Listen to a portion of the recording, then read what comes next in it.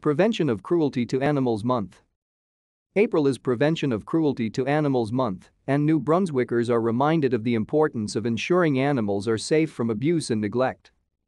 Local Government and Local Governance Reform Minister Daniel Allain said New Brunswick has strong animal protection laws that are effectively enforced throughout the province by the New Brunswick Society for the Prevention of Cruelty to Animals, SPCA.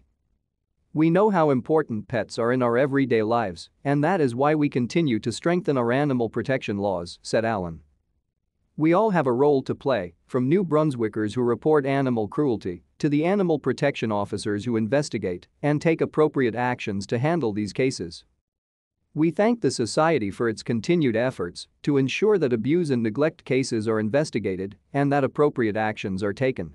To stay up to date with latest top stories, make sure to subscribe to this YouTube channel by clicking the button above this video. More than 58% of Canadian households reported owning at least one dog or cat in a 2020 survey conducted by the Canadian Animal Health Institute. The New Brunswick SPCA has been providing animal protection services since 1881.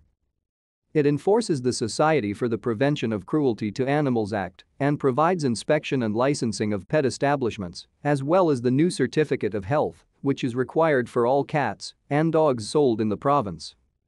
In 2021 alone, officers investigated more than 2,000 complaints of animal cruelty in New Brunswick, said New Brunswick SPCA Board President Robert Hunt. This is a difficult but incredibly important job that helps to keep animals safe. The Society works closely with other law enforcement agencies, veterinarians, Crown prosecutors and 13 independent local animal shelters. Its officers take neglected or abused animals to shelters, which then work to rehabilitate the animals and find them permanent homes.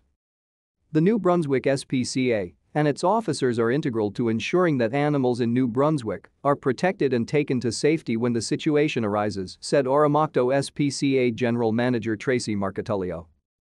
We are incredibly proud to be a part of this important team. Our staff work closely with the officers, no matter the time of day or night.